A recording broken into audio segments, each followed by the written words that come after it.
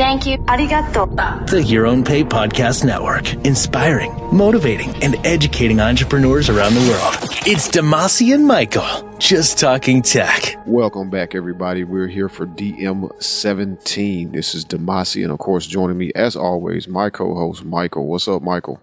I am doing awesome. Loving the discussion about WordPress we've been doing lately. You can follow me on Twitter at Payon, P-A-Y-O-W-N, and he's at D-A-M-A-S-H-E. Mike, last week we discussed WordPress.com versus WordPress.org self-hosted. So this week we're going to expand on that topic some more, coming from the point of view of hosting your own website. So Mike, what are the things that a person needs to host their own WordPress website? So the tools that you need in order to host your own website are: you need a domain name. That is yourname.com or yourname.pizza. Me and Demasi have been learning more about the new extensions that are available. For the longest time, it was .com, .net, .org, .us, .edu, and .gov. Now there are literally extensions that are for just about anything. But your domain name is how people can find your website on the internet. You also need web hosting. So your web hosting is where your website sits, where people are taken when they enter your domain name into their web browser, and what people see when that comes up. And of course, that means you need some files in your web host to show to people. And this is your WordPress.org self-installation WordPress files that either you or your website admin installed. Now, Demasi, I want to host my website, and I want to host my website fairly cheaply. What's the best way I can get started with building my first website, but keeping control? Because I don't want to give up my control to WordPress.com. So one solution that has been popular for a long time for getting started, learning how to build a website with the minimum amount of management time, dealing with the server side of things, is shared hosting. And think of shared hosting sort of like renting an apartment in a building. So, you're not the only person that's in that building, and there are resources of that apartment that you have to share with other people. This could be the laundry room. This could be parking. This could be the swimming pool or the gym. There are other people that also have access to those spaces. In shared hosting, you're sharing the RAM of that server that is running the software. You are sharing the processor power of that server with the other people that are on that server. Now, one advantage to this is when you're building your first website, or if your website is small, not getting a whole lot of traffic right now, you're not going to be up under too many constraints, and you don't have to worry about setting up a Linux server or a Windows server to power your software. All you do is install the hosting software that you're going to use. This would be WordPress, of course, because why would you choose anything else? And the company that you chose to go to for your shared hosting is going to manage keeping the server up to date, making sure that Linux stays patched. So when you hear about, Linux bugs and web server issues, you don't have to, concern yourself with any of that, because the company that you're paying is managing all of that.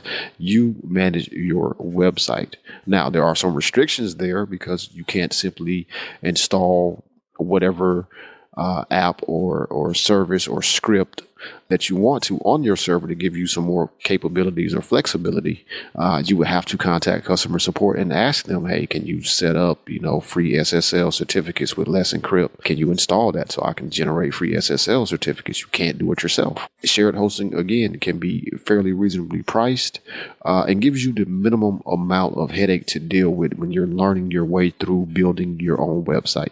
Exactly. And the number one reason I remember getting contacted back when I ran my own web hosting company from 2007 to 2010 was, hey, Michael, can you increase the shared file upload limit for my account? Because I can't upload this plugin that's 3 megabytes. It's set at 512 kilobytes. So with shared hosting, you have to reach out to the support team to make that happen. Now, that isn't the case nowadays. It's real easy to go in and fix that for shared shared hosting accounts. But in the past, that wasn't the case. If you're looking for a service with less restrictions, but you're still able to have the flexibility of hosting your own website. And going back to the apartment scenario, shared hosting in an apartment, you're sharing that water line and you're sharing that sewer line as well.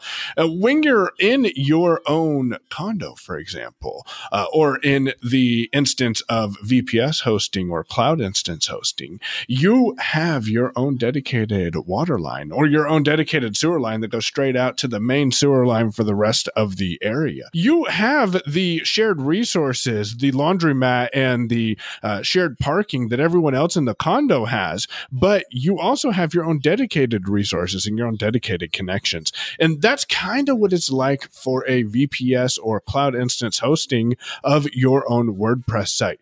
Demasi uses Linode. I've used DigitalOcean forever. We'll have links to both services over at yourownpay.com/DM17.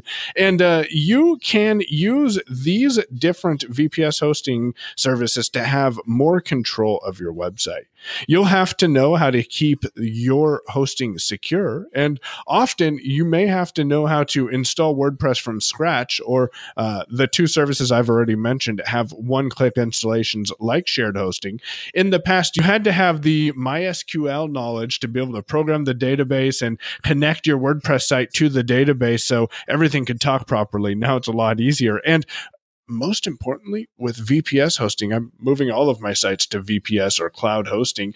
You have the speed of SSD disks, which is lowered when you're sharing that resource with a lot of other individuals. So, Demasi, we can use shared hosting or VPS and cloud hosting, both of which are shared in a way. What's the most advanced way you can host your own website and take full control? The next step up from VPS hosting is going to be a dedicated server. That means you have a machine that's generally going to be hosted by a company somewhere, so they have it in their data center. Again, you could put your own in your closet if you want to, but you have that machine completely 100% dedicated to you in whatever you're building. So dedicated to your website or websites. Now, a dedicated server is going to cost you more money. You're also going to be responsible for more maintenance when it comes to a dedicated server. And one reason you will want to look at running your own dedicated server to host a WordPress site or WordPress sites is if your site is getting a lot of traffic, if you're getting 1 million hits to your website a day, you probably want to look at a dedicated server because you don't want to run into bandwidth constraints, or you don't want to run into processing constraints when people are trying to get to your site. The worst thing that can happen is when your site is booming, you're popular, people are trying to get there, and they get a 404 error, or they get some type of server error that they don't even understand in their web page, or just your site is down, can't be found. So that's when it's time to move over to that dedicated server. In a dedicated server, continuing on with our living residence correlations, you are getting your own house when you get a dedicated server. So that means, just like owning your own house, you're responsible for cutting the grass. You can pay somebody to do it, but you're still responsible for it. If something breaks, you have to fix it. You can pay somebody to fix it, but you're still responsible for fixing it. There's not a, apartment manager or, condo manager, neighborhood, group is going to come through and be like, yeah, we'll take care of that water main for you. Your water main bust, you got to fix that. Same thing applies to a dedicated server. If you need security patches, you're going to have to patch that. You got to make sure your site stays up. You got to make sure things stay secure. You got to make sure updates are done. But if you need that dedicated server, it is going to be very beneficial for you to have that sort of freedom and to have your own machine to make sure that your site and whatever services you are providing from that server are available. And again, the option is always there to hire somebody to manage that side of your business for you if you're not, a Linux admin or you don't want to become a Linux admin. But still, the point remains that, you're going to be ultimately 100% responsible for your business and your website at that point. Shared hosting, VPS and cloud, or dedicated? What's right for you? We can't answer that. But I can tell you from personal experience that if you're just getting started and you're not quite sure what you're doing, maybe you went on over to yourownpay.com/DM17, downloaded that free PDF file we're giving you guys with both of our top 5 plugins. It's a total of 10 plugins that you should install on every WordPress installation. Then maybe shared hosting is right for you. Or you've already installed most of those plugins and you've been using WordPress for a little while. Your website's starting to get more traffic and you're actually getting the word out there. Check out VPS hosting or cloud hosting if things are starting to go slow. That's how I knew to make the decision from shared hosting to cloud hosting, and how I'll make the decision whether or not I want to go to a dedicated box, which I might not end up wanting to do that because now how easy it is to allocate additional resources to a VPS or a cloud server. It might not be necessary for me to go to a dedicated server, but how I made the decision to move from shared to VPS and why I'm moving my sites is it started taking me 20 or 30 seconds to load my WordPress admin dashboard. And it might not sound like a long time, but that's a very long time in Google's eyes, and Google deranks you if your website goes slower. So keep that in mind. Costs have become substantially more affordable to upgrade the hosting available to your website, and it's actually a lot easier. There are some services available. One of the plugins I include in that list for you at this week's show notes is a service that will allow you to copy your website over to a different web host. So, Demasi, people know what shared hosting is. They know what VPS and cloud hosting is, and we gave them a brief explanation of dedicated servers. Do you have anything else you want to add before we conclude this week's episode? It is not as hard as it sounds, folks. It really is not. And as Michael mentioned, the 2 services, he's using DigitalOcean. I'm using Linode. They're both very affordable to get started with. It's very easy to expand your resources if your site, needs that down the line. And they have some great documentation. They both have some great documentation. I find myself over at the DigitalOcean site reading some of their tutorials and walkthroughs quite a bit. So it's not nearly as hard as it sounds. You just have to realize that, one, moving from a shared host to a VPS, which is going to be the first step that anybody is going to take that started on shared hosting, you're going to get a much faster website. As Michael mentioned, that is super important. Here's the thing. If you've ever had, well, you probably have had a computer with a spinning hard drive, and then at some point you have, or, pretty soon in the future will be upgrading to a computer that has a SSD. If you have done that, you know the difference. If you have sat in front of a machine with an SSD for any length of time and had to go back and use a computer with a spinning hard drive, you know how painful that can be. That is one of the primary differences between shared hosting and VPS hosting. Is most shared hosts are still using spinning disks. Why? Because it's cheaper. And they're allocating less resources for those sites. But once that page loading becomes an issue, you want to be on an SSD. You want to have your own RAM that you're using just for you. A VPS server is sort of shared in a sense, but the resources that are allocated for you are allocated for you. So if you have 2 gigs of RAM for your machine, you don't have to worry about Michael's Your Own Pay site over there, eating into your RAM. That's not going to happen. Whereas with shared hosting, that is definitely going to happen. So as Mike said, go over to yourownpay.com/DM17.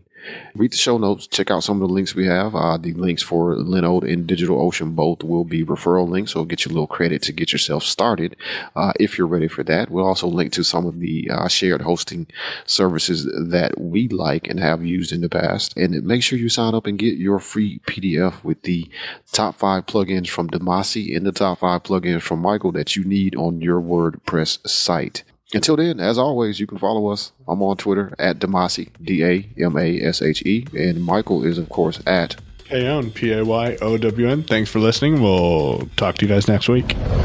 You've been listening to Your Own Pay Podcast. If you've enjoyed today's episode, visit yourownpay.com/cast for exclusive content and to contact us today. We're eager to hear your thoughts and about how you're making this podcast your own. Thanks for listening. We'll be back soon. The Your Own Pay Podcast, yourownpay.com.